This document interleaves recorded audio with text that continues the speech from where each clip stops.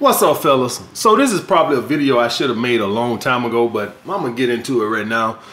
So got a guy that now he's getting choosing signals from women that rejected him in the past. So basically this is like the old Mike Jones back then. They didn't want me, now I'm hot, they all owe me.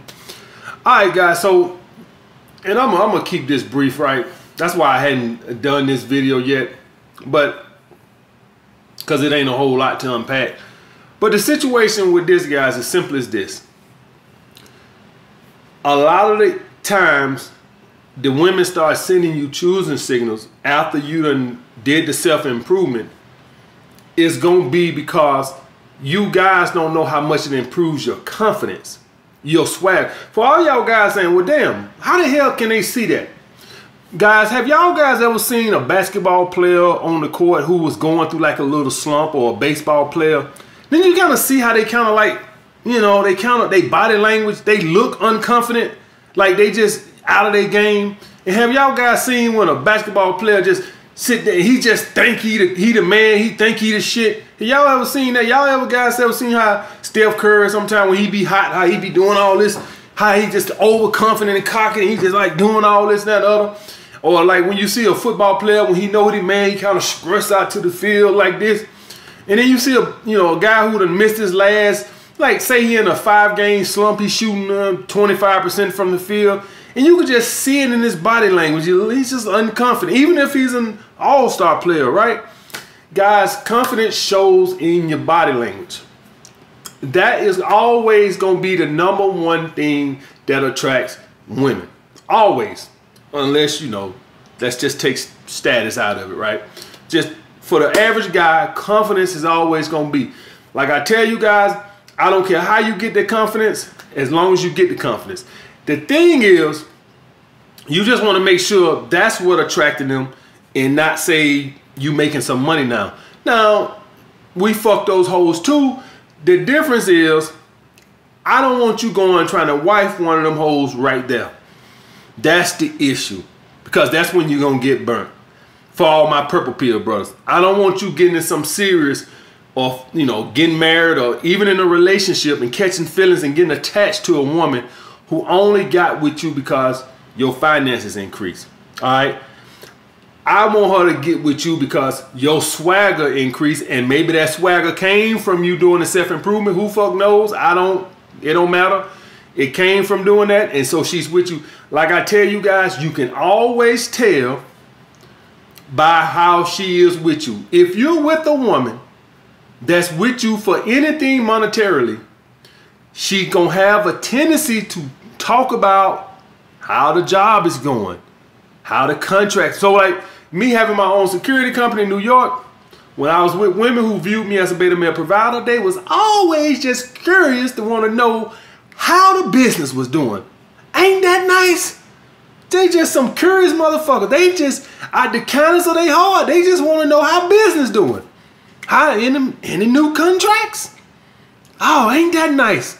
They just curious about the businesses. I'm quite sure they had nothing to do with them viewing me as a beta male provider. The women who was with me for my swagger and my confidence, and maybe they was physically attracted to me, never asked a question about my business, ever. They never asked a question. The only thing they wanted to know is, how many licks does it get to the Tootsie Roll of a Tootsie Pop? That's what they wanted to know. How many licks before he come? That's what they was concerned with. So you can always tell when a woman is with you for you, and when a woman is with you because she views you as a beta male provider. Like I tell you, we fuck those hoes too. I'm just saying you don't want to get in a relationship with them. So for all my guys on here that's doing the self-improvement, and you're going to start getting choosing signals and things like this here from women that rejected you or ignored you in the past, assume that it's, from the swagger, the confidence that you're getting from doing the self-improvement. If it's a girl that you see asks you a lot of business questions, she just cares about your business so much. I'm quite sure she has a good reason for caring about, did you get that new contract? You ever thought about doing the business over here? You always get those kind of questions from women who view you as a beta male provider. Beside the fact that, They never initiate sex and things like that. You don't get blowjobs, and they do the bare minimum. Women who view you as an alpha male, women who are attracted to you from your confidence, all right, and your swagger, those are going to be the ones that are going to be all over you, affectionate and everything. You can't keep them off of you. Always want to have sex, always initiating sex, all that type of stuff. And from my experience, when I dealt with women like that, they never seem to care about my business.